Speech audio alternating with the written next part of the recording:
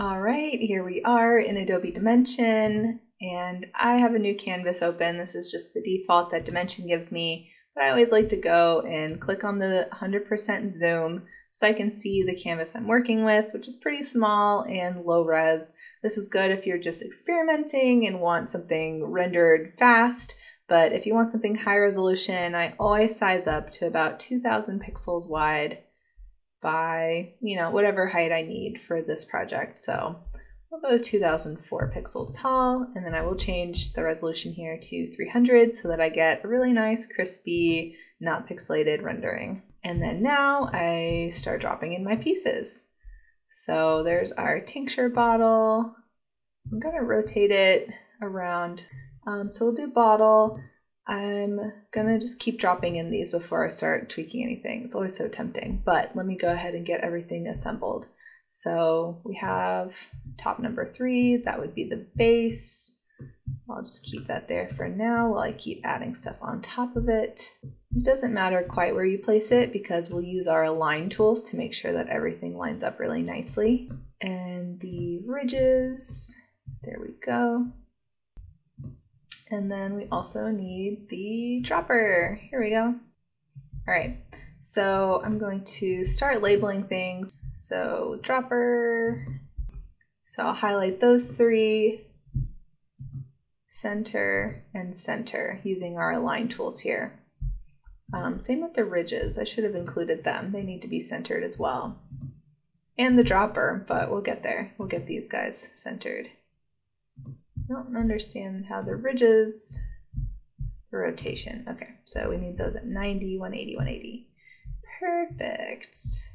All right, we're really gonna zoom in here and get a good look because we need to start moving stuff around.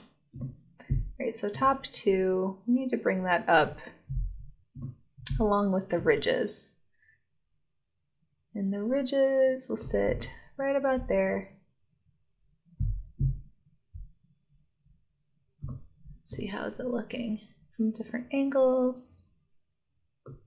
Okay, so we have the top number 2 is up a little too high, so we need to bring that down so there's no gap. And same with the ridges. You can adjust the height here in the size. So if they were too tall and this was going to be clear or glass that you could see through, then you could change to 4 centimeters. Yeah, so changing the Z value, since I rotated it around, it assigned it the Z value, so we'll change that to 1.5. We will also now change our perspective and bring the squeezy part up so that it fits right where it needs to go.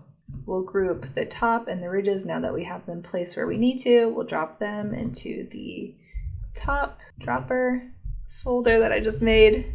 And then the dropper, we'll select both of those, come to our align tool and hit align center, and just the dropper select and drag it up until they meet. So now let's get back to our front of the bottle. It'll be easier if I create a camera bookmark and save this as front. So now I will select the top dropper and the dropper. We'll group those, nesting all these groups together. We'll call that dropper. And then we'll select the bottle, go back to our align tool, align, come back to the dropper and scoot it up. And remember in the reference, it should rest right above that bump. That's about where it needs to be, yeah. All right, let's go back to our front view, and I'm gonna move our group around here so that it's in the center. Beautiful. Now we need to add our materials. So I want this to be glass so we can see that dropper. I'm going to go grab this hex value real quick because if it imported from Illustrator, it won't be in your saved palette. So I'm going to copy that because once I drag this glass, I just know it's going to get rid of that color and I'll need to redo. There we go. So come back to base color. Oh, it did save it. Lucky us. So click on that and then we'll come over to our materials panel and we'll adjust some things. So we can play with the index of refraction, which is how the light passes through the glass. We can play with some density here if we needed, but I think just adjusting the index of refraction is going to get us that cloudy amber color. Right now it's looking really red, so that color that I sampled might not be quite right, and you might have to go kind of play in that color wheel, play in the color palette to get the effect that you want. And it also depends a lot upon the lighting in the background, the color that you've chosen. Different light settings can all affect how the color looks. So a lot of it is just playing around, getting it to look and trick the eye into thinking that that's what it is. Now we have a slightly lighter color. And then I like the dropper. I like that it's matte. I think that works really well. But the dropper itself, I am going to change to glass. And that'll reflect nicely. We could go adjust some settings in there, but overall I think that's looking really good. And then if you wanted to, like I mentioned before, if you needed to have like a floating kind of dropper or make it look like it's actually dropping, I would go back and I would add that detail for the corkscrew to the top. But if you're just gonna rest it in place and have that mock-up, then that's totally cool too.